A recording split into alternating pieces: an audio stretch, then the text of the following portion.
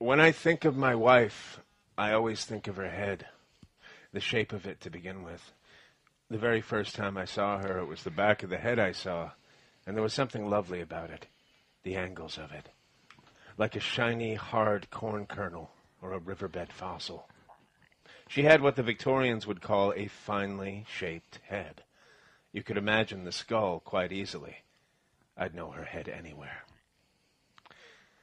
That is the opening passage of Gone Girl, a book by Gillian Flynn, a riveting thriller that comes at a terrible crime-style event from two very different but weirdly complementary angles. I'm Jason Squamata. This is Book Circle Online, and this is the Gone Girl edition. From the Library of Maria Menounos, this is Book Circle Online, featuring in-depth discussion, insight, news, and commentary on all the world's leading book titles and their authors. And now, Book Circle Online. Okay, so here we are. I'm Jason Squamata. Welcome to Book Circle. I am here, as always, with my ravishing co-hosts, Pat Janowski, Mark Savage, Christy Lovato. And we are here covering a marvelous, ripping thriller of a book that I just love to pieces. Soon to be made into a major motion picture. Soon to be made into a major motion picture, but an adventure of the senses in its own right, even in its book form, entitled Gone Girl by Gillian Flynn. I loved it. What are some general thoughts that we all might have on this book? Pat? This was a diverting mystery. Little things about it cropped up to annoy me from time to time. We'll get into those later. Mm-hmm. However, once I hit the halfway point of this book, I could not put it down. I stayed up till 3 in the morning reading this book. Or was that the last book I read? It was, let me start that again. Was it? I can't remember. Well, no, I remember when we spoke of this book as you were in the process of reading it. I said that. So I stayed up until 3 in the morning, 2 nights in a row to finish this book because I was just completely riveted. That's where I'll start. Yeah. Okay. Fair enough. Mark? Yeah, I enjoyed it. I feel kind of seamy. I feel the... Do you feel dirty? It's kind of a suburban seamy, not a glamorous seamy. A kind of desperate, kind of stuck in a relationship with someone who isn't the person you thought they were. Seamy, that kind of... Right. You can't have enough showers to wash that away. Yeah. So, I mean, but we could consider that a measured and considered aesthetic effect. Yeah. Yeah, for real. Interesting, Christy? I did not like this book. I loved this book, but I did not like it. It was like a really pretty place that I just wanted to get out of as quickly as possible. And actually, I want to wrap this up as quick as we can so I can go check my husband's cell phone messages. Which cell phone? All of them. All of them. Right. Yeah. Yes. No, these were two of the most horrible people that I've ever met. Mm-hmm. Yes. Yeah. So you're the husband and the wife. Yeah. Right.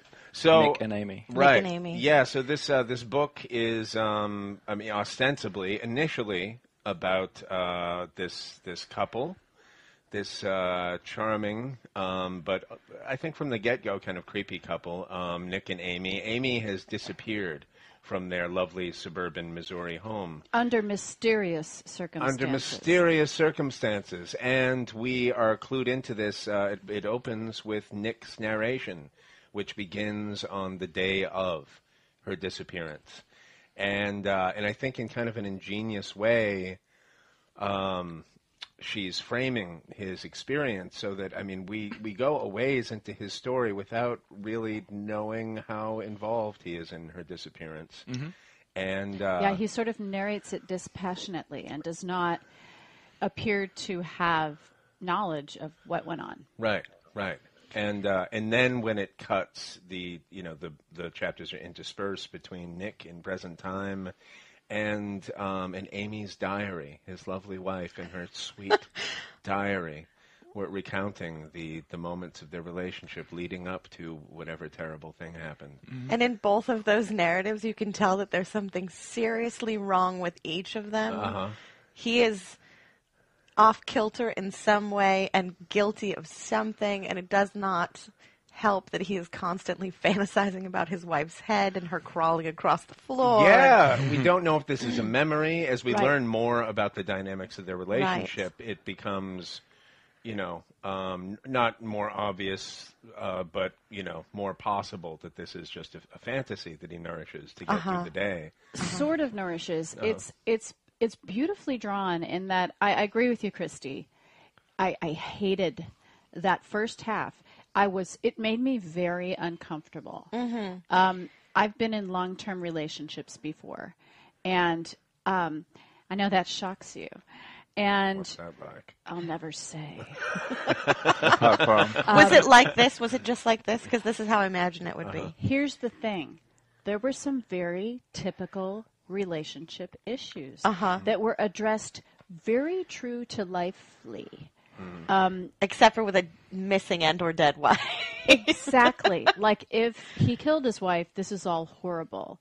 If something else happened, it's horrible still. If it's just, there's some really ugly descriptions of, very, very specific descriptions of the ugly feelings and the ugly ways people can react to them and the things that can happen in a relationship despite what may appear to be everybody's best efforts. Right. The fact that we have an unreliable narrator or two makes this all suspect. But still, I felt at one point, I asked my partner, "What is your blood type?"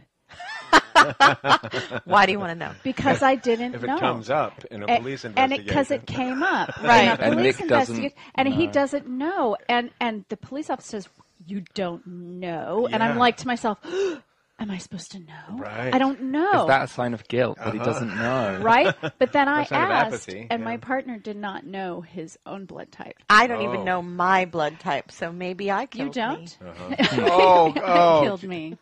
call the police. Well, I'm glad you said hope not. unreliable narrator or two because Amy's diary is so wrong. And right. Okay, what I love about it, in contrast to the kind of creeping evil of Nick's perspective, where, I love how that sort of first chapter, we're buying him as he's clearly like kind of emotionally inert and has a very curious detachment from what's happening or what's coming to light, but we're still, I'm still buying him as a normal, quote unquote, normal person.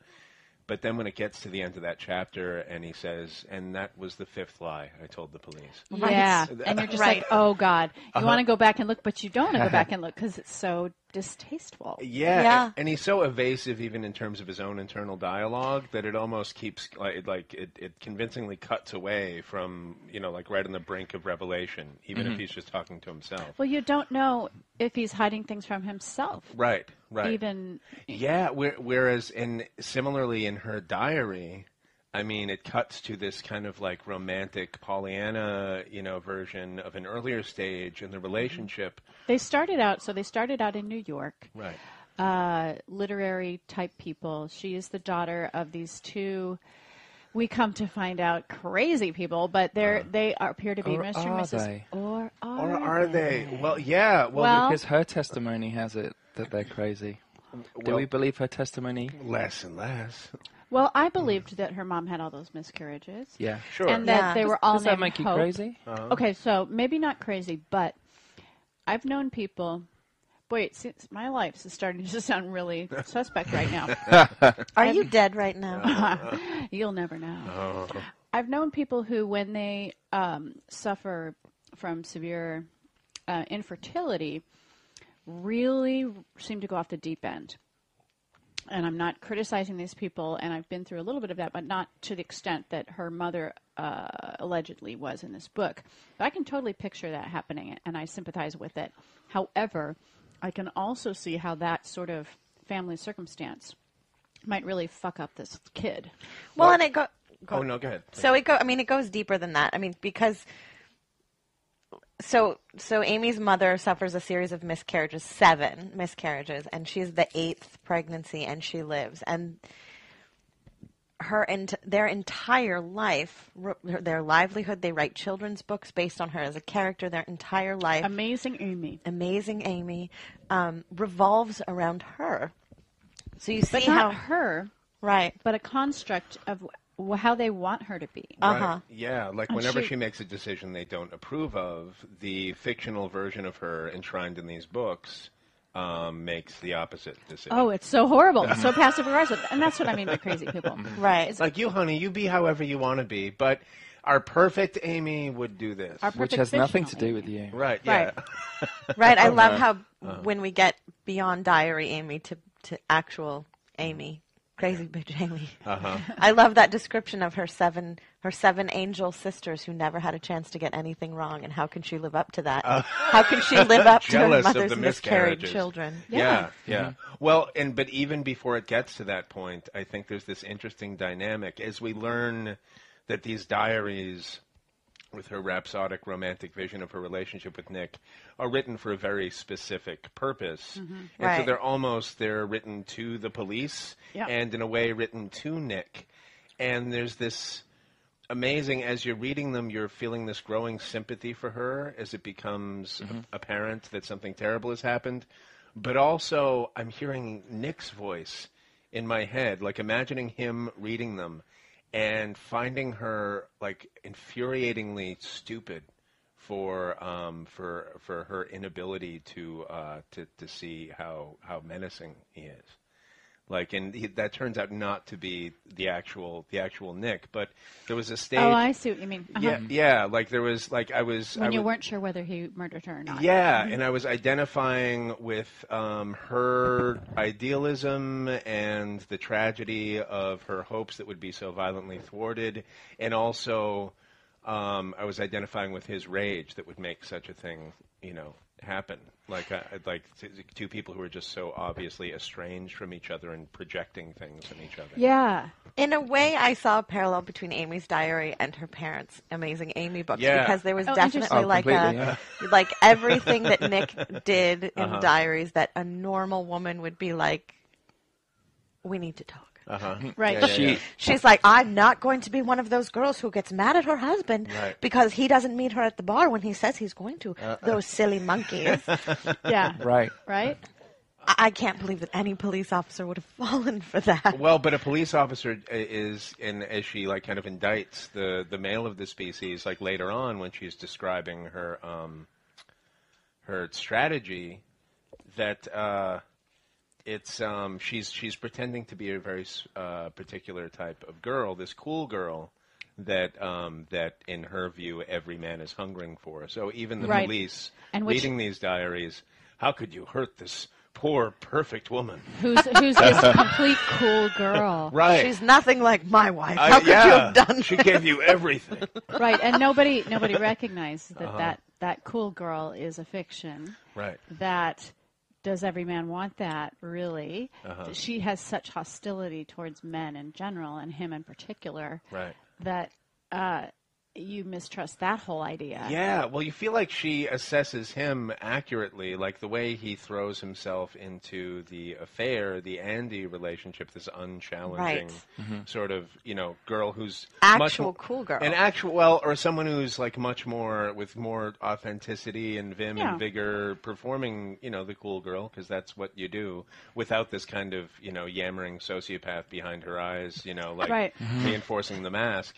But, but if Amy's vision of the, the archetypal male is Nick, and presumably Nick's version of the archetypal desirable female is the cool girl, then they're both insane. Right, and that's a lot. To me, a lot of the story was like two sociopaths fall in love, and they accidentally meet at that moment where they're both being the golden boy and the golden girl, where you rein in your victim. It turns out they're both sociopaths, and it turns out they're both right, and it ends that way, which is so... but they are. But that's what's interesting is her critique of his behavior is completely, it's true. Yeah, and yet, I mean, he is completely flawed, but not in ways which are completely unacceptable. Well, You know? and the thing is, her critique of his behavior is true. However, we don't know at this point that she is a sociopath and that she has put on the persona with which she has attracted him deliberately and held it up for a couple years and then changed after they got married. And so he's frustrated. He's like, who is this person? You're not the person I married. Right. And she literally is not, because she was pretending. Right. But in her view, he did the same thing. Exactly. Yeah. And he did do the same thing, Right. because With he less said deliberate exactly. effort. He said I would spend 2 hours crafting an email to her. We all Right. do those things. Yeah. At the But beginning. But we don't do what Amy does. Right. And so I think he's a little less detestable or crazy than she is. Well, What makes it hard with her is when you realize the extent of her lies, when you realize the extent of her performance and how long she's been planning things, it becomes impossible to believe anything she's telling us. Right. Right. Which is where I had problems with the second half of the book, because up until a certain point, it feels like a conflict, two people who you have some sympathy for, perhaps in different ways, struggling to try and make something work that isn't perfect, but retain some idea that it is. Right. It gets to the point where you realize that's not what she's doing at all. She's doing something far bigger, far more sinister, far more... hyperbolic Yeah. and crime fiction. And then you can't believe anything she says. Yeah. At which point, the hard thing with unreliable narrators is you get to the point where you think, well, why should I care what you're saying to me? Right. If Because- it's just going to get flipped in the Yeah, next and everything chapter. you say is random, and I don't know. And Right. you're capable of far more sinister things than I even thought. Right, right. Well, that I had a similar. I mean, I loved it to the end. It accrued like a different kind of entertainment value than what I was anticipating. Yeah. Me too. But there was a quality to the first half of it that I missed when it went away. There was a spookiness Yeah. because Yeah. it was we were getting more and more intimate with these deranged characters. Well, and he was falling back in love with her. yeah, and we were Her horrible plot, whatever, was working. right. Yeah. But you realize I can't trust the Amy of that half of the book. So Right. then can I trust this carefully nuanced observation of Yeah. a relationship? At what point is any of this true? Well, and then it became this game of like sting after sting after Yeah. sting. Yeah. Like I feel like the second half relied on kind of like crime fiction, like plot mechanics. Yeah. In a way that the first half. Well, I mean, in the first half, I was thinking about their relationship. In the second half, I was thinking about a certain kind of movie. The Hand That Rocks the Cradle. This single white female, Basic Right. Instinct. Right. That kind of kind of wave of films in which women do incredibly violent things. Right, and at the same time are kind of presented in the text as woman, that there's somehow like vampire monster woman. Woman. I mean, I felt like she felt very real to me. Up until, I mean, I loved the reveal of, I'm not dead, and Me too. and you get a rush from that, like you do from any like really carefully plotted like twist. But there was something that was lost. Was anyone That- surprised by her not being dead? No. I wasn't surprised by her not being dead. Really, the moment the first half ended when he's walking up to the shed, in my mind, I had tried to kind of bend it into this shape where, okay, his dad, who's mentioned only sporadically and who's crazy but keeps escaping, and his emotional issues, and killed her. While he was cleaning up the blood, she crawled away, and she's in the shed. Her dead body's in the shed. That's where I was like, that's what's there. Right. I was glad it wasn't, because it's like the book ended halfway through. I Uh-huh, knew right, that yeah, wasn't yeah. going to happen because of Right. the size of the book. Yes. But when it goes into that different sort of construct, this female villain movie, for me, it's kind of the classic murder mystery type of thing that happened in the second half, and I like that. That's what I was saying. Yeah. It was diverting. Sure. The first half was super uncomfortable for me. It felt close to home. It felt like, this Yeah. is a relation. This is written by somebody who's been in a relationship and who understands how things die, how hard it is, and it was just. And then the second half was kind of like, ooh.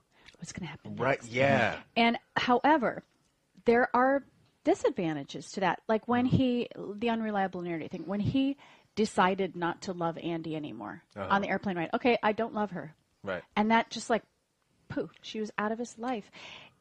If he can turn off his feelings so quickly, it really undermines our investment in his story. Right. His... Well, I actually, something with her, like the big reveal with her is this, scheming villain and still being alive.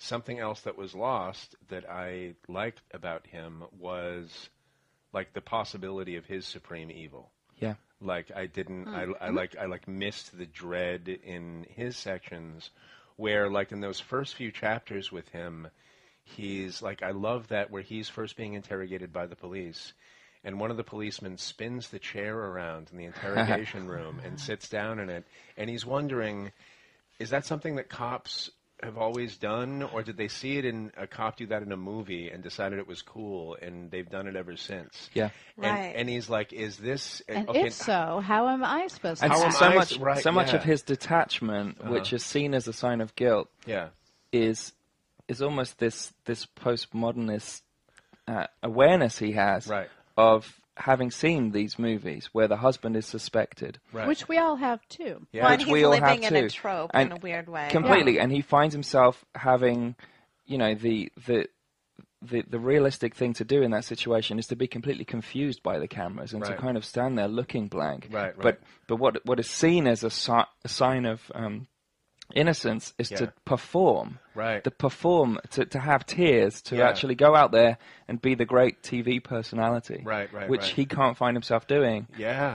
And that's where I found him most sympathetic. Oh, yeah, and fascinating, because when he talks about having, he's this working class guy, but he's got this old money face that you just want to punch as soon as you see him. He's a young Robert Redford. And his name is really Lance, not Nick. Right, yeah. But he could never, no one can know that. Not That Nicky. in conjunction with the and face. you can tell when the public narrative starts to turn against him when they start calling him Lance. Yeah. And the three, Lance, Nicholas, Dunn. Yeah. Right. The three names, the serial killer. And so having this reflex where if anyone sees his face at rest, they're going to take an instant disliking to him. So being up there in the lights with Amy's parents, like crying copious tears, and he's nervous, so his reflex is the ingratiating smile. No one with this goofy smile could ever be like a preppy schmuck that's going to hurt you. Why would you? But in that context, yeah.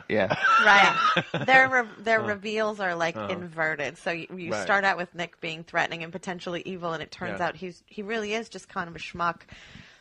He's an accidental misogynist. He has his father's like fucking bitch going through his head all the time. Even though he really wants to rebel against that and not be that. But all the women around him are manipulative bitches. Shauna. That woman, is that the name of the woman with the selfie? That went, oh my God.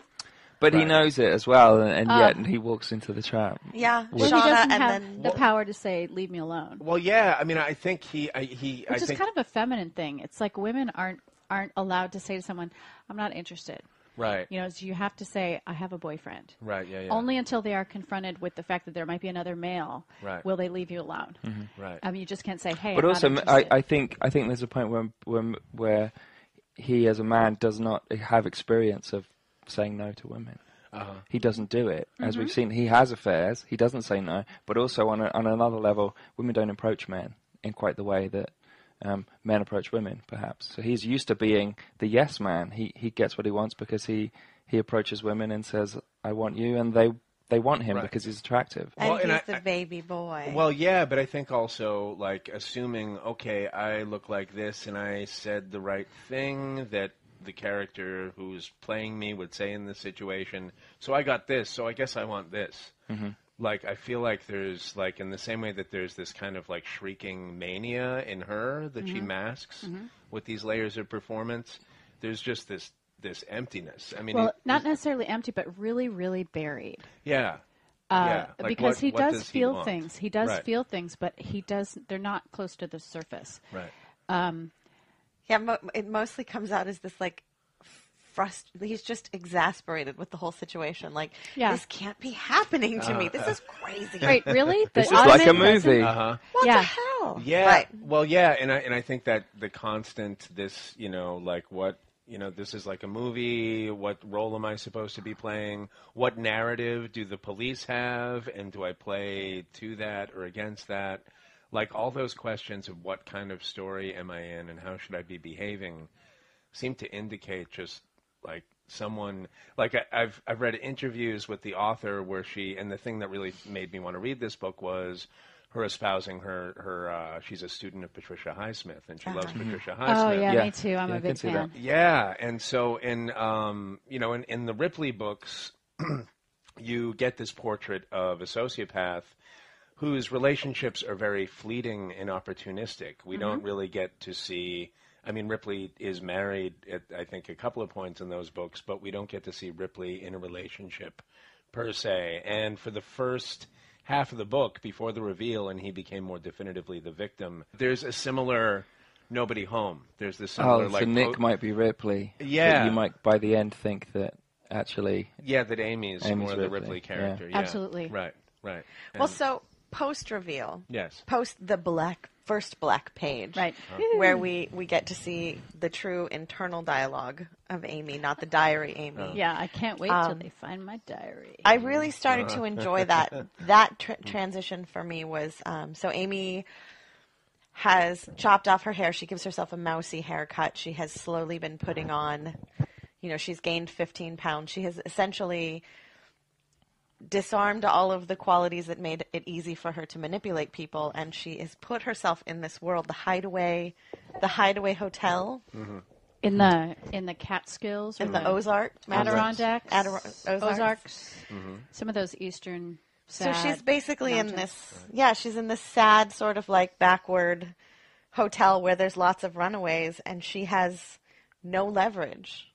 These people Especially don't sad care. and backwards to her. I mean, it's very much Right. from her moneyed perspective, isn't it? They're all kind of desperate and lonely and disgusting people. Right, and From her perspective. Well, And the she felt room the is- same way about her neighbors in, Right. in Yeah. Missouri, yeah. But she's no longer amazing Amy. So there's this huge, for me, there was a big juxtaposition between Greta and Noelle. Greta, the runaway woman with the bruise, and Noelle, who's very quickly becomes the alpha bitch in that situation at the Hideaway, and Noelle, who was completely beholden to Amy. Right, for anything. For So everything. she's Yes. no longer amazing Amy. She's no longer beautiful. She's no longer, intellectual or rich or any of these things. And she has no power. And she quickly finds out that she has no power. Right. So she gets robbed by these two yokels, Oh, essentially. and to me that was really fun to read all that stuff. She reveals to the landlady that she needs money, and landlady says, "Oh, he might hire you to do something or whatever." However it is get a that job. that he knocks on her door in the middle of the night. Come on, there's a 50 in it for you. I'm like, really? You're going to go with him? And it was highly entertaining and unlikely, that whole Right. scenario. Almost farcical. Yeah, Like she yeah, yeah. has absolutely no tools to operate outside of the limited sphere that she's been in. Right. And it's where the cracks in her character appear, because at certain points she is brilliant. And in Right. other ways she's very naive. Naive, that way in particular. yeah. And some of my problems with the second part of the book came when you think, so I'm supposed to believe she's someone who thought of this a year in advance, but she didn't see this thing happening. Right. You didn't Right. see that. You didn't see that coming. Yeah. A guy who's stealing catfish and finds Well, out you have it 10 was- grand in your belt. Okay, Yeah. so hold on. In her defense, because yes. I'm just like her. Oh, Amy, c'est moi. Really, I She- have to go. I have to go She had home with decided she was going to kill herself. She wasn't going Right. to be living for more than a couple months, so Right. $10,000 was plenty. you. Yeah. And it was only when her sociopathic brain, for whatever reason, decided, oh, maybe he does love me. Oh, maybe I'll go back. Right. Oh, maybe, that any of that cropped up. So I think I hear you in that she's super smart. She's smarter than everyone around her. However, she is mentally ill. And so there's like, Well, and moves like that, they discredit her, like make her less Yeah. convincing as the pulp villain. But in its ultimate rondelay back to love story, like they're just so fucked up, the two of them. I can't believe when she ended up back on his doorstep. I thought that was so awesome. Yeah. Yeah, loved the it. change of plans. I know, and in her mind, it's this hero's journey, right? So she has called Desi, the boy who loved her, who she turns out is one of many people she has completely destroyed because they have, in some small way, just a little way, they have offended her, Right. or treated her in a way other than that she is the most superior woman on the planet. Right. Right. So she has framed a man for rape. She has framed a teenage girl for stalking. Right. Well, but that's, she's got this operatic version of the same complexes that Nick has, because repeatedly he'll talk about, okay, here, or she'll, like, here's this lifelong friend. Right. Or it's often in her examining his behaviors, but a lifelong friend will just say something out of turn. Stats. Yeah. Oh, Right. yeah. And we'll never hear from that person again. Huh. Yeah. Like he's kind of got a hair trigger. Okay, you don't see me the way I want to be seen. Okay, then I don't need you around anymore. I don't know why I'm so much more forgiving to him. Because I he's am. a man. Well, Is that it? I'm just such a man lover. Here's my question. yes. This is a complete tangent. Andy, his affair, seemed pretty awesome. Yeah. Right. What would have happened? Could the two of them, could Nick and Andy have been happy together if Nick and Amy had just quietly divorced? Well, no, even Go, so the twin sister, Nick's twin sister, says Yeah. the only reason why you love her is because she sees you the way that you want to be seen in these very limited circumstances, in these very from a distance, only at your best, only when you're the most romantic and it's fleeting, and Right. and that she would lose interest in him too if he were to. That makes more sense. Actually, here's my feeling, because I feel like, okay, so he needs, a partner, the female, to see him in his best possible state.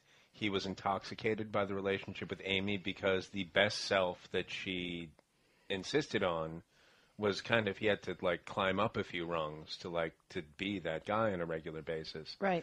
I feel like, Andy, what just liked him being this journalist guy who had Regular come from guy. the big city. Not so much a big... But Yeah. Andy doesn't see him doing the washing up or right. nag him for doing something or Right. not doing the washing up. Yeah, Either yeah, way, yeah. it's Yeah. very much a show up, have a drink, Right? tell a story, have sex. Yeah. In his world, it's the ideal relationship. Right. Right. In my world, that's the ideal. Well, yeah. Then there's all this other stuff. Well, that's another thing. I think it's kind of beautiful that through the lens of a crime thriller, I feel like in this sort of Patricia Highsmith tradition, it was looking at the things between men and women in the most dispassionate, lens possible. Like through the eye of a sociopath, this is the things that these monkeys do to each other when they're mating. Right. And so occasionally that was disturbing. Occasionally it was like something so true was said that all of the clinging and cherishing of Amy's parents, in most narratives, the way they were, despite, evidence surfacing of them being more damaged than they would let on, they would be seen as cute. The lifelong soulmates. They, my parents have been in love with each other. And yet, repeatedly, that is a problem. Their touching seems inappropriate Right. to both their daughter and their son-in-law. And yes, Nick doesn't want to hook a corner at their house and find them cherishing each other. Right. Oh, they're both so annoyed at that. Right, their giant character flaw is that they're in a healthy relationship. Their giant love. Right. Yeah. So And they, it's great. They are. They seem to be parents who love their daughter, whatever their issues. Right. And they love their son-in-law. They back him until it seems impossible to back him. Right. You can't really fault them, their demeanor throughout. you can't. I think the scene where they approach her, And yet, they're yes. frequently, Yeah. they're not just simpering, No. lovable people. There's No, something about that. Yeah, and they've Her got a mom real is edge. suspicious. Yes. Her dad really wants to believe him. Right. Well, and there's the guilt factor of them having blown their money and had to take back. No, but that is was so one of those- endearing. I thought that was sweet. You know, Yes. that's one of the things that kept popping up for me as maybe this is a red herring. Because when we found out they were both totally unreliable, all the things that each of them said became suspect. And so I kept waiting for things. I kept looking, you know, in the second half, where it's Right. more like this murder mystery thing. Oh, they didn't actually take her money. She has all of her money stuck away in the Cayman Islands. Right. You know, what is with the credit card purchases? It Yeah. was things that were left hanging Right. that I just didn't, that weren't tied up as beautifully as, say, Patricia Highsmith Well, it might have done. It keeps him incriminated, so he doesn't just go to the cops. Right. I suppose, but he. Yeah. Well, I think in Patricia Highsmith, I find that there is often a shocking twist. Near the end. Yeah, The but shocking twist was in the middle. well, and I felt like there was this like chain of shocking twists. Like our appetite for the like flipped script has become like so compulsive. And my problem with that is it eventually that diminishes. The impact It diminishes. does, yeah. If you have shocking twists coming too much, right. you get to feel like you're being tricked a bit too much. Oh, absolutely, yeah. Because I think, like in the Highsmith context, that twist feels like a climax, and what you feel mostly is not constant surprise, but the grinding inevitability of this character's That's a good amoral twist. appetite. You should either shredding. see it coming, or you should go, I should have seen that coming. Yeah, Well, right. for me, Right. the big, because I see like Amy's sort of journey through the book is, you know, first she's this innocent, and then you find out she's this kind of meticulous criminal mastermind and has ultimate control over every situation, but then finding out really she doesn't. She has control over Nick. She has control in these very limited circumstances, and she gets into this series. So there's the robbery, there's this series of events where she has completely lost control of the situation. And the twist for me was her going back to Nick, because so there's the Desi story. So she calls Desi. She ends up, you know, he has built this shrine for her at the fake Swiss chalet on the lakeside. That is just a man-made lake. That is Thank just you a very much. man-made lake. 2002. It is a Swiss-themed McMansion on a man-made lake. Right. It is not, you know, but he has, you know, built this beautiful, you know, aviary filled with tulips and painted the room her favorite color circa 1992. Yeah, and the can I paint just say was not the fresh. irony of Amy being disparaging about a fake opulence Right. is hilarious.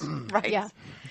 And she Right. very quickly, she thinks she can manipulate Desi, but she can't. She very quickly learns that she's not in control of that situation, leading to like the Well, she big, takes control. Yeah. right. She has to take the bull by the horns. And, As it were, take the champagne bottle, you know, Right. by By the lips. By the lips, the lower lips. so as it she were, fakes this any- signs of captivity and repeated rape anyone- and torture. Another tangent. Was anyone else bothered by the use of twine? Yeah, everybody she found knows this that's a ball terrible of ligature. twine as a ligature to bind her, and it's like that's too skinny. I just didn't. It pulled me out of the story multiple times because twine was brought up about 5 times. I'm just going to throw that out there. Okay, fair I'm going to enough. pretend like It I have didn't no bother me input or particularly. experience in Was that. that more of a problem Yeah, to you flake coin. than Nick realizing that he could go on television and wear the favorite tie that she bought for him and appeal to her and say, I love you, Oh, and no. that knowing that she would then say, now I can come back. Right. Did that bother you? Because I found that whole... The now I could come back part surprised me. That he knew what she was thinking, having realized that he knows nothing about what she's thinking, to suddenly have such an astute observation, I which don't know. then Here's- actually happens. Here's my question. It's with the on the subject of emotions, right? So where she lost control was with Desi and his emotions. Her own emotions, she didn't know she was going to change her mind about offing herself, and that threw her whole plan. Right. He has really buried emotions, but they are there, or at least I believe that they're there because I'm a man lover apparently, and that he there's something to their relationship, which is just Right, because ultimately it is a love story. Yeah. And this whole thing and everyone involved in this whole thing are just tools that they are using For each other. And that didn't bother me, Mark, the knowing the script. No, either. To use all of these public appearances and press conferences as a way to woo or trick Amy to come back to him, because in a sense she gave him all of that ammunition. Right. It's as if Amy wrote this gigantic, like if she, she wrote a list of the 10 things that are wrong with their relationship, except for she did it in a diary that she left for the police. Right. So she's forced him into this situation. Right, and he knows what she wants. But so then by extension, she knows that he knows. So when she's coming back, this is what's interesting at the end to me is. Her narration seems to believe that Nick can be changed into the guy that she wants. Which is what I'm talking about with emotions. But, she can't get it. But what she's managed to do is put him in a position where he can perform that role. Right, but it's not actually... She doesn't care. She doesn't care. She wants him to behave like the man that she married. Yes. Knowing... She wants him to know that he has to behave that way or she will be his undoing. Well, she wants to believe what he's doing. That's what's interesting is he can say, I love you. Willing and to believe it. Well, the other thing is that, yes, Jason, go ahead. No, please. this idea that it is about their relationship from beginning to end. If you spend enough time with someone, you want to believe that there is something significant about this. Yeah. These things have happened. This must mean something. Right. And at the end of it, I don't think either of them really know what they mean to each other, but they want it to mean something, don't they? I mean, maybe really he does. There's this beautiful moment that I think summed it all up for me where Amy has come home. Nick has to know. He has to know how she pulled this off, so she makes him strip down naked and get in the shower. Right. Where she checks him for wires and whispers in his ear the whole story in the shower. And then it's time for bed, and she wants him to come to bed, and he says, "No, I'm gonna sleep on the couch. I'm not coming to bed with you." And she says, "I can still hurt you." Yeah. And to me, that's like she's saying, "Play the role. Yeah. Pick up the script. Come to bed." I have been in that almost exact position. I want to hear more about this. Maybe when the microphone's off. That's a whole other. That's not for Book Circle. That's for a whole other kind of circle. But yes, and there's something in this fractured, gone girl way that is romantic about that. I think they're not just her feelings for him, but their actual relationship is romantic in the sense that, I think they understand each other's emptiness and how much of their identity is performance, and that they have that in common. So she's saying, I have performed all these roles to get us to this place where, it's like these characters can't exist in a no bullshit zone, but let's choose our bullshit.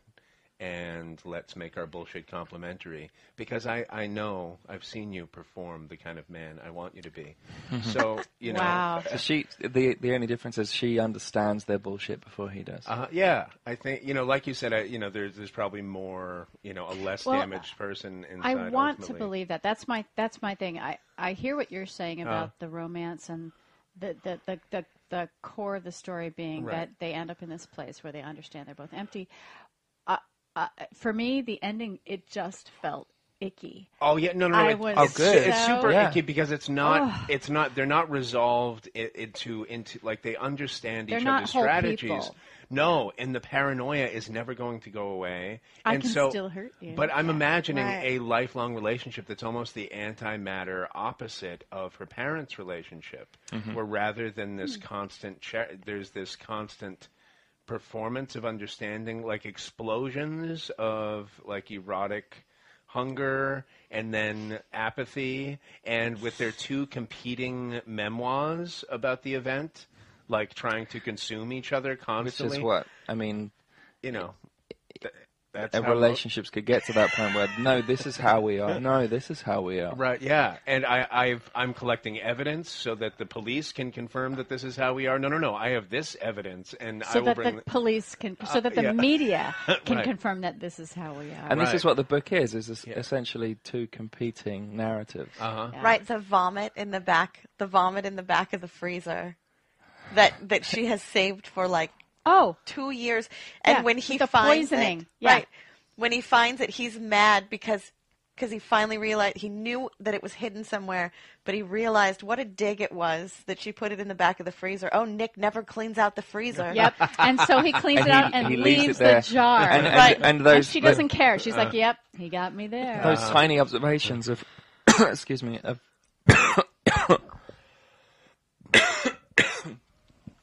the ways in which tiny gestures domestically can be seen like that. Yeah. You could leave something out. Like, well, were you trying to tell me something by leaving that out? Right. Oh, no, dear, I just cleaned it up. I just happened to leave it there after I cleaned it. Right. But you could have put it away, but you were leaving me a message. That you cleaned it. I wasn't. Yeah. I had a million things on my mind that day. That was just one of them. Right. The way in So, which they Well, spiraling you back don't down under- into yeah, this You tiny... don't understand the consequences of your actions. And Right. so it's like this domestic situation. It's a relationship As book it that starts explodes. out and then Yeah. ends. That's interesting. Yeah.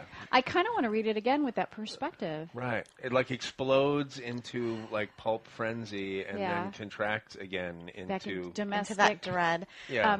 Snip and snap and pick. Right. Yeah, like I feel like once the twists settle down, I mean, what we're left with is just like a really ugly relationship. Yeah, and to me, It'd never end. a forgiving reading of that middle to the second half of the book is that a lot of the characters, the lawyer, the cops, become kind of stereotypes. But it's through the it's through the eyes of the two characters. So they're seeing them. They're kind of casting them as, oh, you're the sympathetic cop. You're the cop who doesn't care.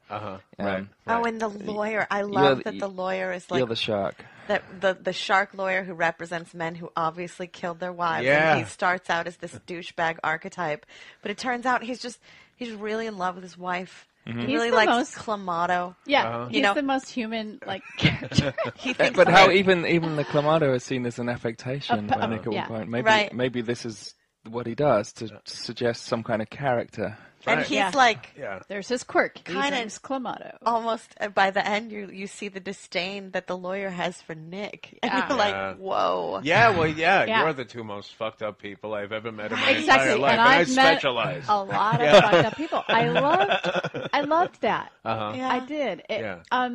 There was a lot to love about this book in that way. God, I mean, the fact that the relationship issues were so relatable Yeah. to anyone who's been in a long-term relationship. It's so many of the things. Well, and the portrait that it paints, like it's presenting, it's ordinary suburban world. Ordinary, yes. Well, but yeah, but there was not a single character that felt like an extra to me. It felt like every character was some kind of refraction of their dysfunction. It felt like, that's interesting. Noelle and Yeah. Yeah. The thing that fell flat for me, where it lost me, was Yes. I did not believe that the FBI would not be on to her, because the interview, she's giving this interview and it's so yeah. Oh, she's terrible in the interview. she's terrible in the interview, and there's so many because holes she's in her explaining the Right. story with such detail Right. that it just suggests that there's more She's to come. congratulating herself through the entire police interrogation. You probably missed this detail, but here's what I Right. think probably happened. Yeah. Right, As I was right. beaten up and bleeding and on the floor, this is what happened. I You kept missed waiting this, for but- them to stumble on her Ozark mountain cabin and find those people as witnesses. I really Yeah. Why didn't they find? She said, "Oh, they'll never find me here." I'm like, "Yes, they will." Right. Draw a line of how far you can go, and I don't know. Yeah. Maybe I watched too many police procedurals. Well, no, but so many of the characters in this book watch too many police Yeah. procedurals, and Right. be wise to that. It's the mentioned great defense of the constantly. book, and it might Yeah. be one of the flaws of the book that Right. it relies on that idea so much that every time something seems a bit hokey, Yeah. someone says, "This might be It's like a bit TV." hokey." Yeah. And it's one of the lovable defenses. It's also one of the damning criticisms for me. Yeah. Both at the same time. Indeed. Because right up to a point, it's like there's, there is a dead man here. There's a man who is dead. Oh, that was so awesome! I loved that part of the book. I'm sorry. Yeah. Okay, That's so a little Desi. too hysterical. Okay, no. Dead man. Okay, This so man who was here's the dead. thing.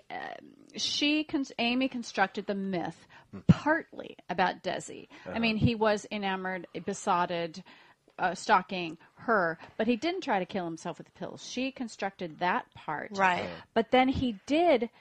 It was intriguing when then he did prove himself to be somewhat of a monster. Now, did she create that? But I don't even Well, think the he other was thing that is- much of a monster. Was he? I mean, the other thing is, Really? Keeping her... well, you got to remember, Pat, we're being told this by her. Right. So if we believe everything she's telling us, in the at this second point, half of the book, when she's describing the paint, the paint was not fresh. Right. He said the tulips would bloom all year. I believed that. sure.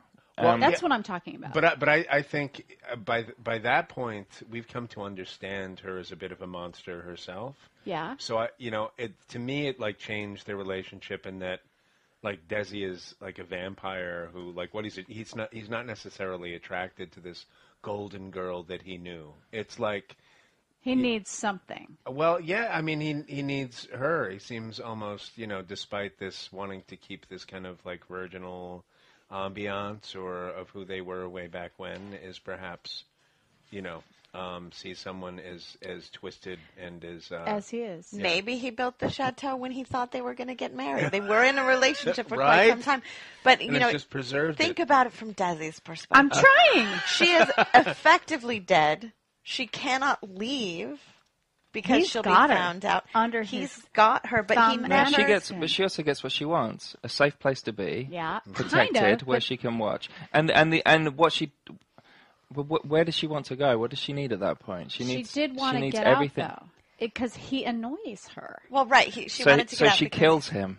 I know, isn't it awesome? Well, that's what. Well, Nick. Well, I mean, yeah. I mean, Poor pathetic Desi. Nick was in the it's same horrible. position as she was, Right. in a way. I Well, mean, but Desi never forced himself on her until she decided that it was useful for her He to never have sex with would. him. And Right. he never would. I don't think he would. he's heterosexual.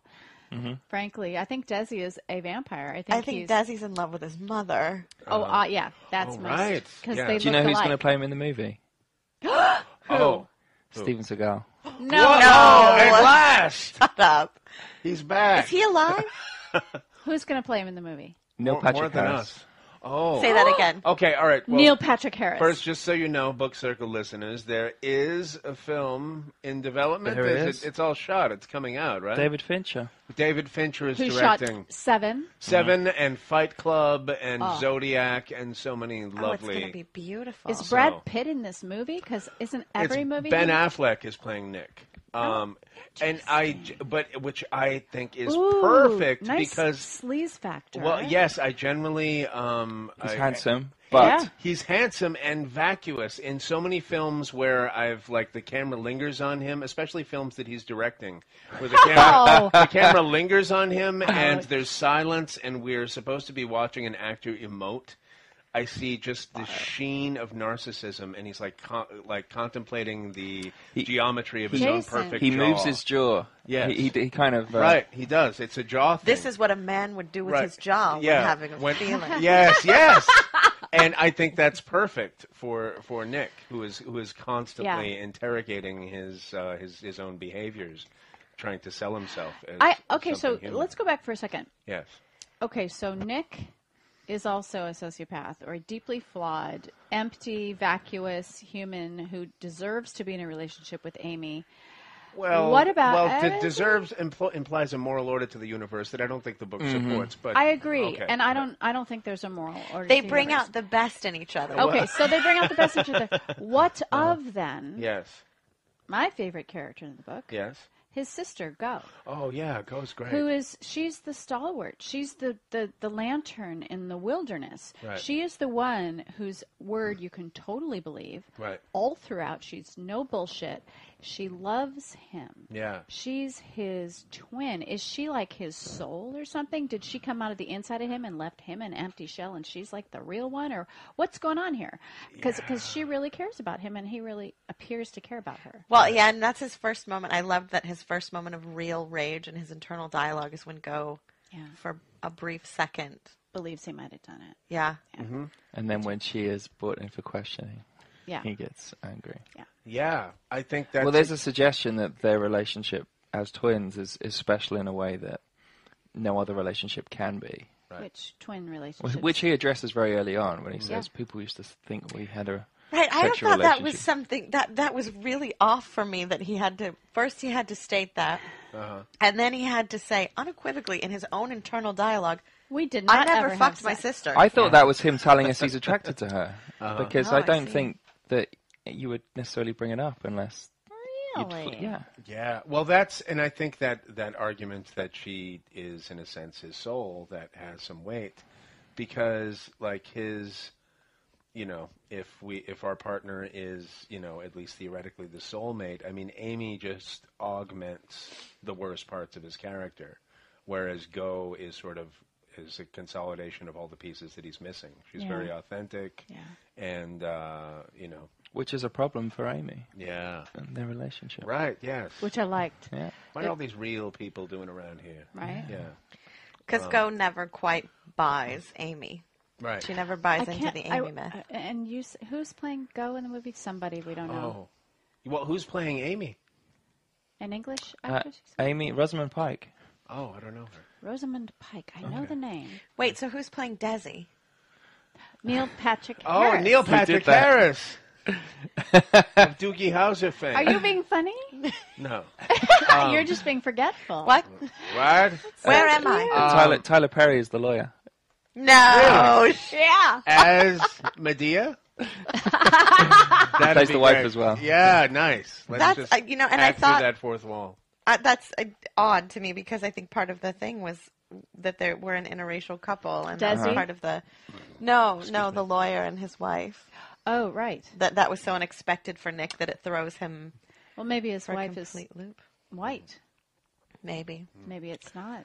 Inversions all the way down, all the way down. And I just I remembered, it just popped into my head. This is a point we were making hours ago, but in terms of everyone putting on airs, everyone assuming fictitious identities.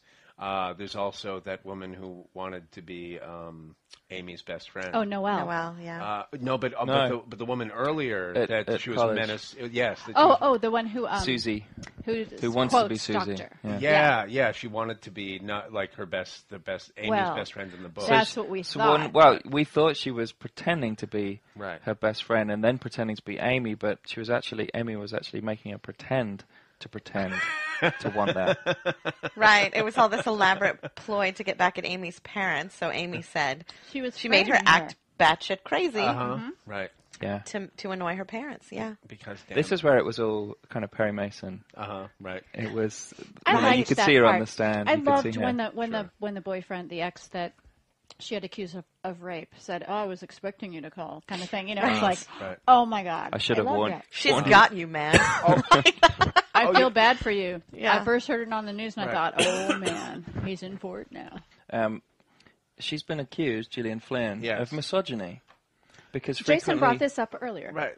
Yes. No, he didn't. Okay. What do we think about that? women Right. here, ladies, what do you think of that? Don't call me a lady. Is writing a book or maybe several books where a woman might be behaving far more terribly than any man present, is that misogyny? Bullshit. Well, I think it's very telling that the entire first half of the book, Amy is a very wonderful girl who's incapable of doing anything to harm anyone. She takes care of her dying mother-in-law, and she drives the women to the blood bank to donate blood, even though she's terribly afraid of blood. And the whole time we're thinking, this is bullshit. This is not a real person. Right. So even when Amy is posing herself as this perfect woman, there is an overarching sense of dread in there because it can't be true. So is that a criticism of? Is the author almost telling us that there's an expectation of the way women are to be, which is just ridiculous? In fiction, And that Amy is aware of this. but we don't read fiction to hear about the way people are all the time. The No. things they do. We want to hear people at their most extreme, and we want to see them do things that. Agreed. Right. I agree with that Agreed. completely, and it makes the stakes higher. It makes us want to continue reading. Well, Margaret Atwood wrote a great evil female protagonist. Shoot, what was the name of the book? XY. There's an X or a Y in it. I'm going to look it up. Where the women in the book are imagining Xenia or something, that this woman is preying on all their husbands, and she's writing them these notes, and all the husbands are oblivious, and they're falling for her. And it turns out in the end, all the guys are like, her? Yeah. What? And all the women are... And nobody says to Margaret Atwood, you're a misogynist. You know, it's human behavior all around. Men write about evil men characters constantly. Yeah. It's, to me, that's a non-issue. Yeah. Well, I think fellas, Good. are women capable of evil? I hope so. I really do. I really hope so. Yeah, there's no doubt in my mind. I could You show hope you the so, but you don't bruises. know. I could show you the I bruises. think I'm a lover of women. As am I. Yeah. Which sounds horrible the way we just said it. Indeed, doesn't but it? hey. Just like Joe Easterhaus. I love women. I love women. I love them every which way. I love that's them the thing, over you- the table. Backwards, forwards. Well, that's what's interesting is, like, when I was saying earlier, the parallels between this and something like Basic Instinct Yeah. at certain points. Right. Those kind of films are frequently seen as being kind of portraying these shrieking sexist versions of womankind that could never exist in the real world. Well, and when that narrative has been concocted by Joe Esterhaus and Paul Verhoeven, I can almost understand those criticisms being leveled because of these swaggering demon dogs of cinema or whatever. But Gillian Flynn doing it, I think it's interesting because the Amy that's presented to us in the diaries is almost like the Eat, Pray, Love lady. Yeah, Right. Right? You know? it betrays an awareness and then it undercuts Nobody that. likes Yeah. her. Right. Nobody Which is- believes that right. bullshit is all Which is real. why I the think whole a lot time of I people read... want to. I agree. that's- yeah. They want to. Yeah. The whole time I read Eat, Right. Pray, Love, I just was filled with this sense of dread, like... When's she going to rip her mask When off she and do some damage? stop Yeah. and kill everything. Dread and self-loathing. It's like it's written to make So you what feel page does she shit do that about on, just so I can jump to it? I don't know. I never actually read that book. Me neither. I know. I'm You're just... performing like Exposed. Amy is. I know. Incredible. All of I it. mean, See, we're- women. Well, yeah. Oh, the ladies are taking their masks off, folks. I just don't. I don't No, wait think a it's sec. fair to say that anyone, especially that women, are only allowed to tell one kind of story about one kind of woman. I agree. Duh. I think one of the laziest criticisms you can ever offer anything is to say, "Oh, this Marxist is clearly portraying his Marxist ideals in this character, or this, If this Billie sexist, Jean this King was a feminist." feminist for saying that she could play tennis as good as any man, then Gillian Flynn is a feminist for saying that Amy can be just as evil and conniving Yeah. as anyone. You're not a Kablam. tennis fan, then, are you? No, I'm not. And we read to emotionally interface with extreme characters and to Yeah. go beyond our boundaries. But I think also to fish out survival strategies. At least I do in the books I'm reading. And There are relatable, very, very real-world things about this book, and we've touched on this many times during this discussion. The stuff about relationships at the beginning is just really true to life. Now, weren't you saying earlier, Mark, that she said in an interview she wrote this book, she was inspired to write this book by her marriage? yeah. That seemed like a funny thing to say in Yeah, an yeah, interview, yeah. but also Right. there are details in there that are Right. very much drawn from. Yeah. Well, I mean, it's Real world. in some ways, like, again, And so it's especially- the extremes, but we need to relate to them as well. Yeah. No, So indeed. one of the fun things is that she can draw this carefully nuanced world of two people, and then she can halfway through the book rip it apart and say, "This is bullshit." Indeed. Yeah, I get. All right, so in the end, do you feel like that's what has happened here? When the book winds down and we're stuck with these. They're stuck. I mean, Yeah. they're stuck with each other. Aren't I'm they? so glad to leave them. Yeah. Yeah. Yeah, me too. It was a fun ride, but I I wasn't- really liked reading it. I really enjoyed reading I it. wasn't wishing any of them to get their comeuppance, which is a difference between this and some of those films we talked I about, kind where of the did. woman always dies at the end, Yeah, yeah, yeah, or yeah. Right, wins, right. or loses, or Right. there is some definite moral judgment right. attached. But in This- the best, this- I think the best in those femme fatales thing, because that always feels like a moralistic, and almost misogynistic reflex.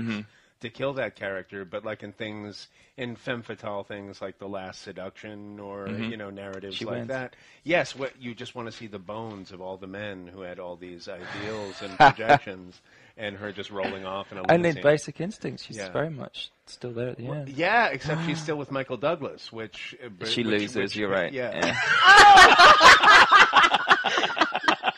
I was horrified at the ending. I very much wanted her to get caught. Me too. I wanted the police to see immediately through, but I think she says somewhere around the middle of the book, like, the bigger the lie, the easier it is to believe. And she had strung this amazing trail of bullshit. I don't think there was any way for anyone to pin any one thing down, but that it was the pregnancy. Right. That's what did it for me. The thought, like, you can do whatever you want for the rest of your lives, but the moment that we discover that she has saved this sperm for like 4 years, like 4 years, she has saved the sperm just in case she needs to become pregnant. And of course, in he a doesn't time know and place because he where never cleans out the freezer, right? Even though that was the vomit. But yes, same. But the forethought that she, in case I make my husband so angry that he will no longer put his sperm in me, I better have some on reserve. Right.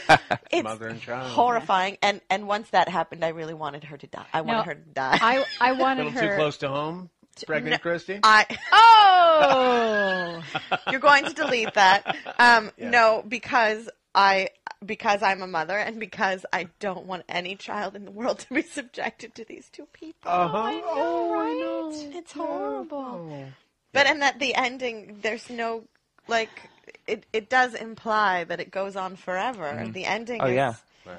Yeah. His idea that he needs to be there to save this child from what he suffered is hilarious and pathetic and confused. And that's when the various people around him who have tried to stick by him, his sister and the cop, Right, and kind he's of shaking typing their his head. story in the middle of the night. He's going to tell his side of the story. To what end? I mean, Right. I But know. until the pregnancy, and then it's, You'll be then to deleting me that. it just becomes, I mean, how many guys, how many decent guys, not that Nick is a decent guy, but how many decent guys do you know that were roped in by a woman? at least 3. Right, either by a real or fake pregnancy, that they have been completely disarmed. Right. But yeah, the end, I mean, the ending is amazing Yeah. and frustrating. and she has the last word. Yeah. Well, and I think in his particular strain of evil will also get practiced over the course of their relationship. I mean, she is the Wire mother, but he'll have his moments, his small victories. yeah, and it'll be this constant Because this they're battle. playing the same game ultimately. Right, yeah. She might have gone a lot further with it. But Yeah. Well, in his like lifetime of evasions of authenticity, will find their perfect cradle in this relationship, and her lifetime of manipulation and fantasy will find the perfect canvas in him. Oh, I know. Can I just say Yes. the copy of the book that I have had a previous owner Yes.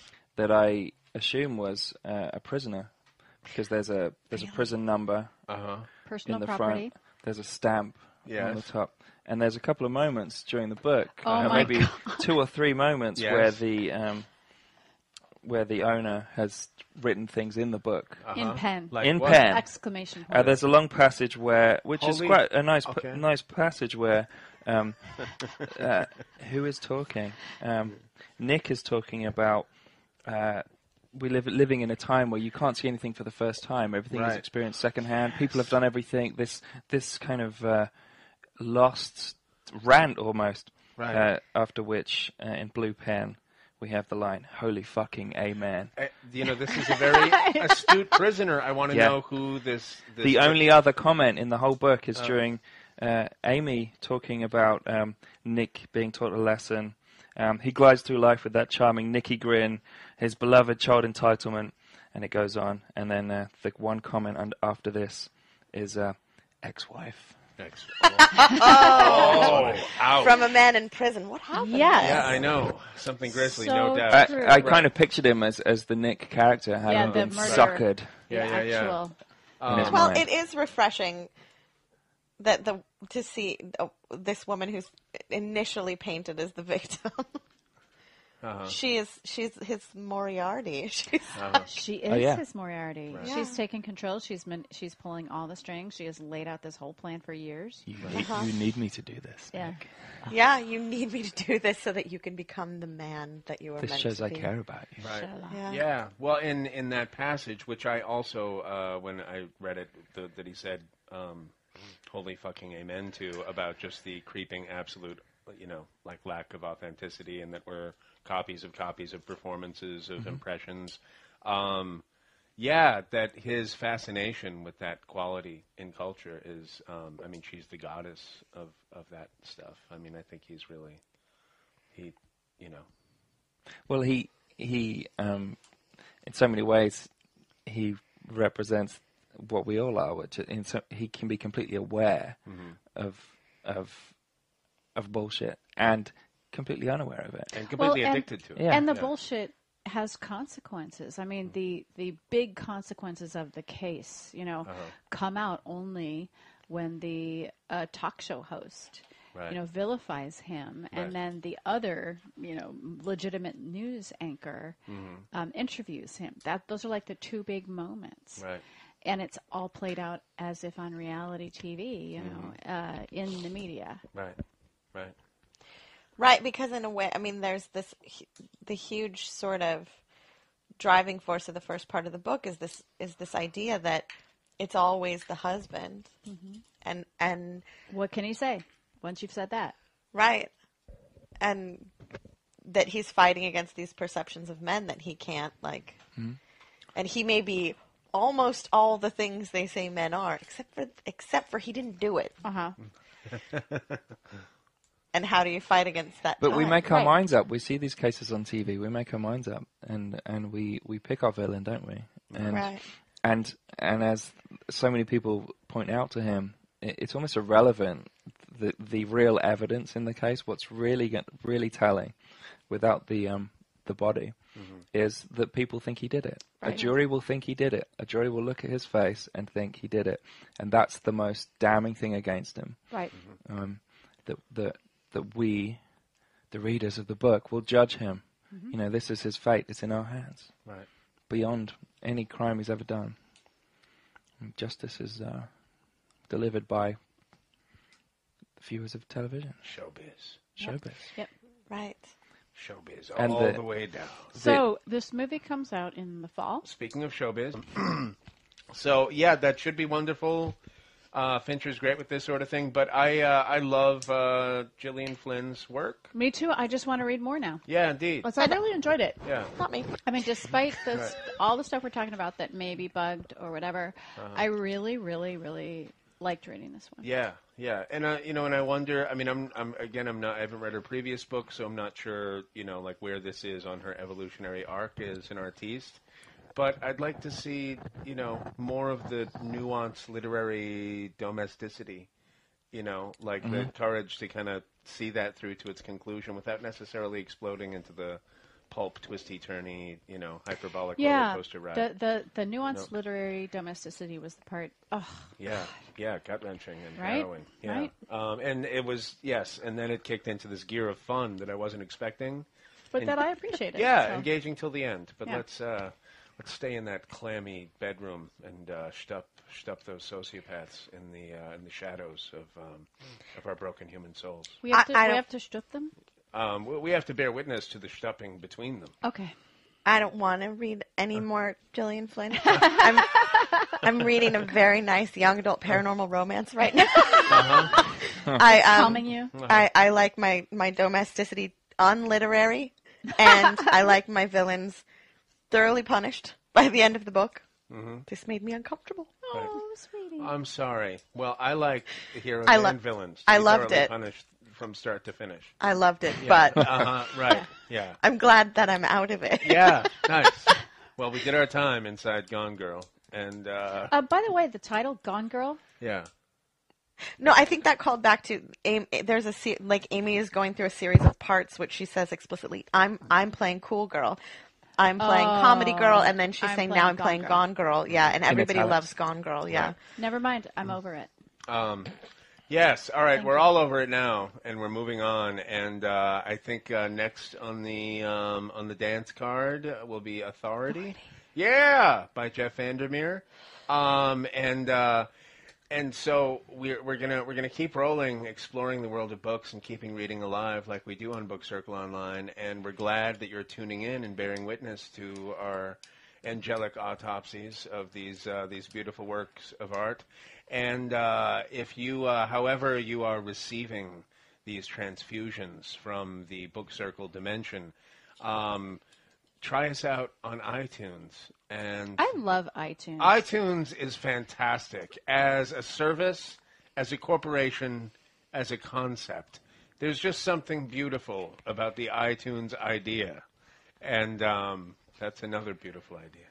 But if you go on iTunes, then and leave some comments, rate us, tell us what you think, and we'll get together en masse. We'll have little group, almost like Reddit, press conferences, except a little more, low tech and Literary. smear. Yeah, if you will. And we'll answer your comments and tell us how we can improve these podcasts. Tell us, throw some book ideas at us that you'd like us to explore. But I am Jason Squamata, and it is my delight to have been here with you in the libraries of Maria Menounos, in the bowels of the AfterBuzz TV satellite headquarters, here in the glory that is Book Circle Online with my co-hosts, Pat Janowski. Mark Savage. Christy Lovato. and once again, Jason Squamata. Thank you so much for tuning in. Keep it bookish, keep it circular, keep reading alive, and everything you need resides in the ink, and it's waiting. And for God's sake, be nice to your wives. Okay, and your husbands. From managing editor Jason Squamata, executive producers Maria Menounos, Phil Svitek, and Kevin Undergaro, we would like to thank you for tuning in to Book Circle Online. For more discussion, go to bookcircleonline.com. And if you have comments, questions, or book title suggestions, write us at info@bookcircleonline.com. I'm Sir Richard Wentworth, and this is Book Circle Online. BCO, join the circle.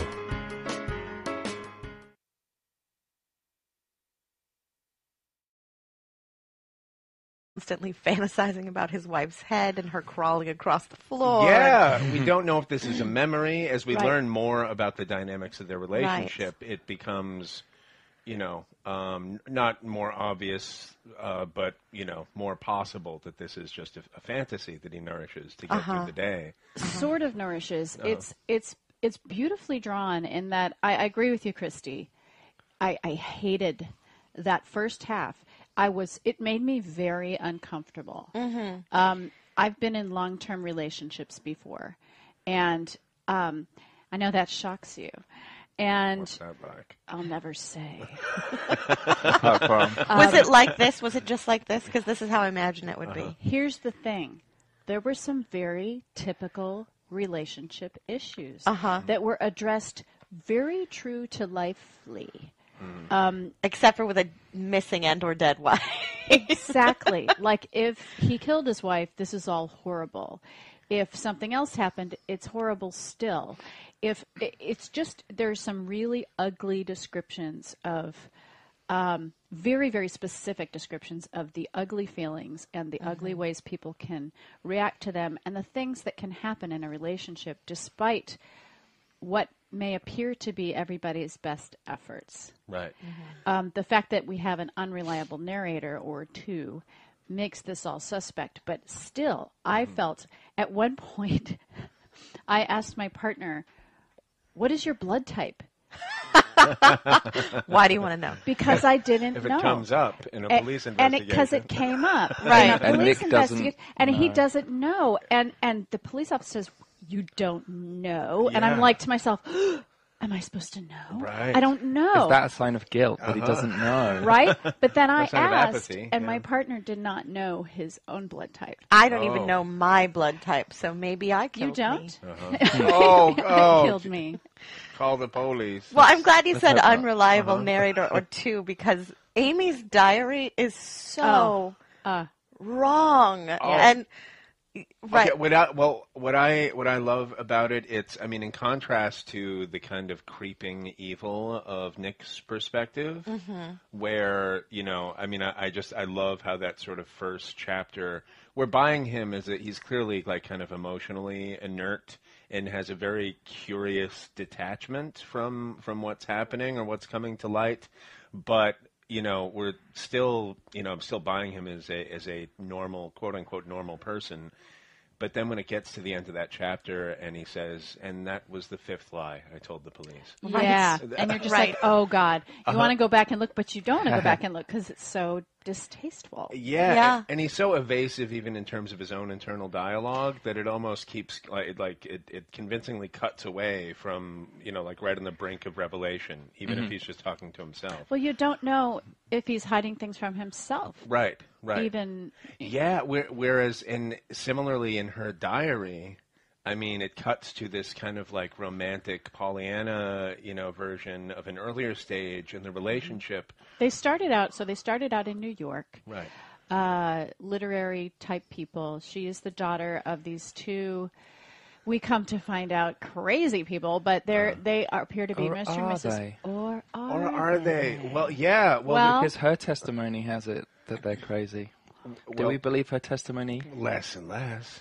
Well, I believed that her mom had all those miscarriages. Yeah. Sure. And that they were all Does that named make you Hope. crazy? Okay, so maybe not crazy, but I've known people.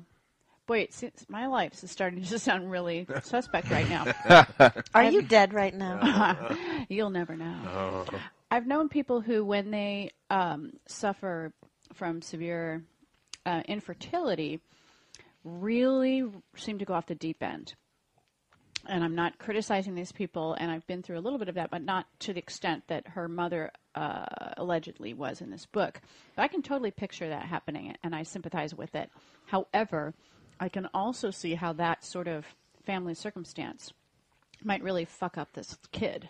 Well, and it go No, go ahead. So it goes deeper than that. I mean, because so Amy's mother suffers a series of miscarriages, 7 miscarriages, and she's the 8th pregnancy, and she lives. And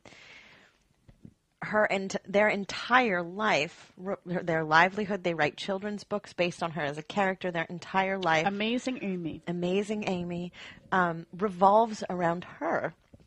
So you see but not her, right? But a construct of how they want her to be. Right. Yeah, like whenever she makes a decision they don't approve of, the fictional version of her enshrined in these books makes the opposite decision. Oh, it's so horrible. It's so passive-aggressive. And that's what I mean by crazy people. Right. It's like, you, honey, you be however you want to be, but our perfect Amy... When I think of my wife, I always think of her head, the shape of it to begin with. The very first time I saw her, it was the back of the head I saw, and there was something lovely about it, the angles of it, like a shiny, hard corn kernel or a riverbed fossil. She had what the Victorians would call a finely shaped head. You could imagine the skull quite easily. I'd know her head anywhere. That is the opening passage of Gone Girl, a book by Gillian Flynn, a riveting thriller that comes at a terrible crime-style event from 2 very different but weirdly complementary angles. I'm Jason Squamata. This is Book Circle Online, and this is the Gone Girl edition. From the Library of Maria Menounos, this is Book Circle Online, featuring in-depth discussion, insight, news, and commentary on all the world's leading book titles and their authors. And now, Book Circle Online. Okay, so here we are. I'm Jason Squamata. Welcome to Book Circle. I am here, as always, with my ravishing co-hosts, Pat Janowski. Mark Savage. Christy Lovato. And we are here covering a marvelous, ripping thriller of a book that I just love to pieces. Soon to be made into a major motion picture. Soon to be made into a major motion picture, but an adventure of the senses in its own right, even in its book form, entitled Gone Girl by Gillian Flynn. I loved it. What are some general thoughts that we all might have on this book? Pat? This was a diverting mystery. Little things about it cropped up to annoy me from time to time. We'll get into those later. However, once I hit the halfway point of this book, I could not put it down. I stayed up till 3 a.m. reading this book. Or was that the last book I read? It was. Let me start that again. Was it? I can't remember. Well, no, I remember when we spoke of this book as you were in the process of reading it. I said that. So I stayed up until 3 a.m. 2 nights in a row to finish this book because I was just completely riveted. That's where I'll start. Yeah. Okay. Fair enough. Mark? Yeah, I enjoyed it. I feel kind of seamy. I feel Do you feel dirty? it's kind of a suburban seamy, not a glamorous seamy. A kind of desperate, kind of stuck in a relationship with someone who isn't the person you thought they were. Seamy, that kind of. Right. You can't have enough showers to wash that away. Yeah. So, I mean, but we could consider that a measured and considered aesthetic effect. Yeah. Yeah, for real. Interesting. Christy? I did not like this book. I loved this book, but I did not like it. It was like a really pretty place that I just wanted to get out of as quickly as possible. And actually, I want to wrap this up as quick as we can so I can go check my husband's cell phone messages. Which cell phone? All of them. All of them. Right. Yeah. Yes. No, it was. These were two of the most horrible people that I've ever met. Yes. Yeah. So you're the husband and the wife, Yeah. Right. So Nick and Amy. Right. Nick and Amy. Yeah. So this book is ostensibly initially about this couple, this charming but I think from the get-go kind of creepy couple, Nick and Amy. Amy has disappeared from their lovely suburban Missouri home. Under mysterious circumstances. And we are clued into this. It opens with Nick's narration, which begins on the day of her disappearance. And I think in kind of an ingenious way, she's framing his experience so that, we go a ways into his story without really knowing how involved he is in her disappearance. And he sort of narrates it dispassionately and does not appear to have knowledge of what went on. Right. And then when it cuts, the chapters are interspersed between Nick in present time and Amy's diary, his lovely wife, and her sweet diary, were recounting the moments of their relationship leading up to whatever terrible thing happened. And in both of those narratives, you can tell that there's something seriously wrong with each of them. He is off kilter in some way and guilty of something, and it does not help that he is Me would do this. Which has nothing to do with you. Right, yeah. Right. I love how when we get beyond diary Amy to actual Amy, crazy bitch Amy. I love that description of her seven angel sisters who never had a chance to get anything wrong, and how can she live up to that? How can she live up to her Jealous of mother's the miscarried miscarriages. children? Yeah. Well, but even before it gets to that point, I think there's this interesting dynamic as we learn that these diaries, with her rhapsodic romantic vision of her relationship with Nick, are written for a very specific purpose. And Right. so they're written to the police and in a way written to Nick. And there's this amazing, as you're reading them, you're feeling this growing sympathy for her as it becomes apparent that something terrible has happened. But also, I'm hearing Nick's voice in my head, like imagining him reading them and finding her like infuriatingly stupid for her inability to see how menacing he is. That turns out not to be the actual Nick, but there was a stage. Oh, I see what you mean. Yeah. Like there was When you weren't sure whether he murdered her or not. Yeah, and I was identifying with her idealism and the tragedy of her hopes that would be so violently thwarted, and also I was identifying with his rage that would make such a thing, happen. Like two people who are just so obviously estranged from each other and projecting things on each other. Yeah. In a way, I saw a parallel between Amy's diary and her parents' Amazing Amy books Yeah. because there was interesting. definitely like everything that Nick did in diaries that a normal woman would be like, we need to talk. Right. She's like, I'm not going to be one of those girls who gets mad at her husband because he doesn't meet her at the bar when he says he's going to. Those silly monkeys. Yeah. Right. Right? I can't believe that any police officer would have fallen for that. Well, but a police officer is, as she like kind of indicts the male of the species, like later on when she's describing her her strategy, that it's she's pretending to be a very particular type of girl, this cool girl that that in her view every man is hungering for. So even the police reading these diaries, how could you hurt this poor perfect woman who's this complete cool girl? Right. She's nothing like my wife. How could you have done She gave you everything. Right, and nobody recognizes that cool girl is a fiction. Right. That does every man want that, really? She has such hostility towards men in general, and him in particular, that you mistrust that whole idea. Yeah, well, you feel like she assesses him accurately, like the way he throws himself into the affair, the Andy relationship, this unchallenging sort of, girl who's cool girl. An or someone who's like much more, with more authenticity and vim and vigor, performing, the cool girl, because that's what you do, without this kind of, yammering sociopath behind her eyes, reinforcing the mask.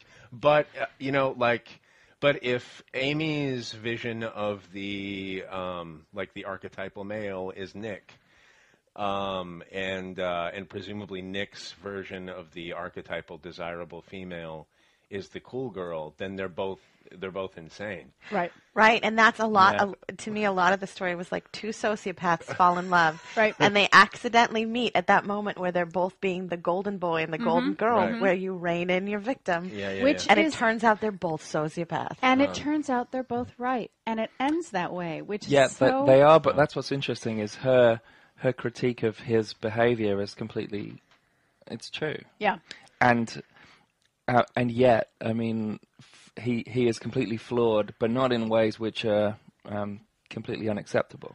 Well, and the thing is, her critique of his behavior is true. However, we don't know at this point that she is a sociopath and that she has put on the persona with which she has attracted him deliberately and held it up for a couple years and then changed after they got married. And so he's frustrated. He's like, who is this person? You're not the person I married. Right. And she literally is not, because she was pretending. Right. But in her view, he did the same thing. Exactly. Yeah. And he did do the same thing, because he said deliberate effort. He said, I would spend 2 hours crafting an email to her. We all do those things at the beginning, but we don't do what Amy does. Right. And so I think he's a little less detestable or crazy than she is. Well, what makes it hard with her is when you realize the extent of her lies, when you realize the extent of her performance and how long she's been planning things, it becomes impossible to believe anything she's telling us. Right. Which he's we all have living too. in a trope in a weird way. Completely, and he finds himself having, the realistic thing to do in that situation is to be completely confused by the cameras and to kind of stand there looking blank. Right. But what is seen as a sign of innocence is to perform. Right. To perform, to have tears, to actually go out there and be the great TV personality. Right. Which he can't find himself doing. Yeah. And that's where I found him most sympathetic. Oh, yeah, and fascinating, because when he talks about having, he's this working class guy, but he's got this old money face that you just want to punch as soon as you see him. He's a young Robert Redford. And his name is really Lance, not Nick. Right, yeah. But he could never, no one can know that, because that in conjunction with the face. And you can tell when the public narrative starts to turn against him when they start calling him Lance. Yeah. And the three, Lance, Nicholas, Dunn. Yeah. Right. The three names, the serial killer. And so having this reflex where if anyone sees his face at rest, they're going to take an instant disliking to him. So being up there in the lights with Amy's parents, like crying copious tears, and he's nervous, so his reflex is the ingratiating smile. No one with this goofy smile could ever be like a preppy schmuck that's going to hurt you. Why would you? But But in like that a context, shark. yeah, Right. Their reveals are like inverted. So you Right. start out with Nick being threatening and potentially evil, and it turns out he really is just kind of a schmuck. He's an accidental misogynist. He has his father's like fucking bitch Yeah. going through his head all the time. Even though he really wants to rebel against that and not be that. But all the women around him are manipulative bitches. Shauna. That woman, is that the name of the woman with the selfie that like went, Yeah. oh my God. but he knows it as well, and yet he walks into the trap. Yeah, Well, Shauna, he doesn't and have then the power to say, leave me alone. Well, yeah. I mean, I think Which is kind of a feminine thing. It's like women aren't allowed to say to someone, I'm not interested.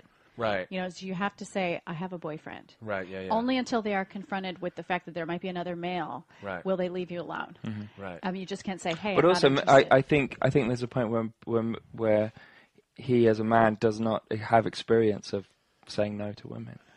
He doesn't do it. As we've seen, he has affairs. He doesn't say no. But also, on another level, women don't approach men in quite the way that men approach women, perhaps. So he's used to being the yes man. He gets what he wants because he approaches women and says, I want you, and they want him because he's attractive. and Well, and he's the baby boy. Well, yeah, but I think also, like, assuming, okay, I look like this and I said the right thing that the character who's playing me would say in this situation, so I got this, so I guess I want this.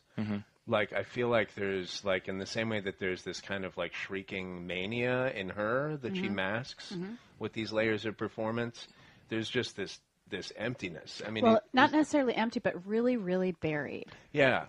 Yeah. Like, Because he what does he feel want? things. He does Right. feel things, but they're not close to the surface. Right. Yeah, it mostly comes out as this like he's just exasperated with the whole situation. Like, this can't be happening to me. This is crazy. Wait, really? This is like a movie. What Yeah. the hell? Yeah. Right. Well, yeah, and I think that the constant this, like what, this is like a movie. What role am I supposed to be playing? What narrative do the police have, and do I play to that or against that? Like all those questions of what kind of story am I in and how should I be behaving seem to indicate just like someone like I've read interviews with the author where and the thing that really made me want to read this book was her espousing her she's a student of Patricia Highsmith and she loves Patricia Highsmith. Oh, yeah, Yeah. me too. I'm Yeah, a I can big see fan. that. Yeah, and so in the Ripley books, you get this portrait of a sociopath whose relationships are very fleeting and opportunistic. We don't really get to see. I mean, Ripley is married at I think a couple of points in those books, but we don't get to see Ripley in a relationship per se. And for the first half of the book, before the reveal, and he became more definitively the victim, there's a similar nobody home. There's this similar So Nick might be Ripley. Yeah. But you might, by the end, think that actually... Yeah, that Amy's more the Ripley, Ripley character. yeah. Yeah. Absolutely. Right. Well, And- so post-reveal, yes. post the first black page, Right. where we get to see the true internal dialogue of Amy, not the diary Amy. Yeah, I can't wait till they find my diary. I really started to enjoy that. Transition for me was so Amy has chopped off her hair. She gives herself a mousy haircut. She has slowly been putting on, she's gained 15 pounds. She has essentially disarmed all of the qualities that made it easy for her to manipulate people, and she has put herself in this world, the hideaway hotel in the Catskills or in the Ozarks, Adirondacks, Ozarks. Is where I had problems with the second half of the book because up until a certain point, it feels like a conflict, two people who you have some sympathy for, perhaps in different ways, struggling to try and make something work that isn't perfect, but retain some idea that it is. Right. It gets to the point where you realize that's not what she's doing at all. She's doing something far bigger, far more sinister, far more... Hyperbolic. Yeah. And crime fiction. And then you can't believe anything she says. Yeah. At which point, the hard thing with unreliable narrators is you get to the point where you think, well, why should I care what you're saying to me? Right, if Because it's just going to get flipped in the Yeah, next and everything chapter. you say is random, and I don't know. and Right. you're capable of far more sinister things than I even thought. Right, right. Well, that I had a similar. I mean, I loved it to the end. It accrued like a different kind of entertainment value than what I was anticipating. Yeah. Me too. But there was a quality to the first half of it that I missed when it went away. There was a spookiness Yeah. because Yeah. it was we were getting more and more intimate with these deranged characters. Well, and he was falling back in love with her. Yeah, and we were Her horrible plot, whatever, was working. right. He, But you realize I can't trust the Amy of that half of the book. So Right. then can I trust this carefully nuanced observation of Yeah. a relationship? At what point is any of this true? Well, and then it became this kind of this game of like sting after sting after Yeah. sting. Yeah. Like I feel like the second half relied on kind of like crime fiction, like plot mechanics. Yeah. In a way that the first half. Well, I mean, in the first half, I was thinking about their relationship. In the second half, I was thinking about a certain kind of movie. The Hand That Rocks the Cradle. This single white female, Basic Right. Instinct. Right. That kind of kind of wave of films in which women do incredibly violent things. Right, and at the same time are kind of presented in the text like as woman, that there's somehow like vampire monster woman. Woman. I mean, I felt like she felt very real to me. Up until, I mean, I loved the reveal of, yo, I'm not dead, and Me too. and you get a rush from that, like you do from any like really carefully plotted like twist. But there was something that was lost. Was anyone at that surprised by her not being dead? No. I wasn't surprised by her not being dead. Really, the moment the first half ended when he's walking up to the shed, in my mind, I had tried to kind of bend it into this shape where, okay, his dad, who's mentioned only sporadically and who's crazy but keeps escaping, and his emotional issues, and killed her. While he was cleaning up the blood, she crawled away, and she's in the shed. Her dead body's in the shed. That's where I was like, oh, that's what's there. Right. I was glad it wasn't, because it's like the book ended halfway through. I knew that wasn't going to happen because of the size of the book. Yes. But when it goes into that different sort of construct, this female villain movie, for me, it's kind of the classic murder mystery type of thing that happened in the second half, and I like that. That's what I was saying. Yeah. It was diverting. Sure. The first half was super uncomfortable for me. It felt close to home. It felt like, this Yeah. is a relation. This is written by somebody who's been in a relationship and who understands how things die, how hard it is, and it was just, and then the second half was kind of like, ooh, what's going to happen right. next? Yeah. And however, there are disadvantages to that. Like when the unreliable narrative thing, when he decided not to love Andy anymore on the airplane ride. Okay, I don't love her. Right. And that just like, poof, she was out of his life. If he can turn off his feelings so quickly, it really undermines our investment in his story. Right. His... Well, I actually, something with her, like the big reveal with her is this, scheming villain and still being alive. Something else that was lost that I liked about him was like the possibility of his supreme evil. Yeah. Like I didn't, I missed the dread in his sections where like in those first few chapters with him, he's like, I love that where he's first being interrogated by the police. And one of the policemen spins the chair around in the interrogation room and sits down in it. And he's wondering, is that something that cops have always done? Or did they see it in a cop do that in a movie and decided it was cool and they've done it ever since? Yeah. Right. And he's like, is this... And okay, if so, how am I supposed to? And How am so I much, right, so much yeah. of his detachment, which is seen as a sign of guilt, yeah. is almost this postmodernist awareness he has Right. of having seen these movies where the husband is suspected. Right. Which we all have too.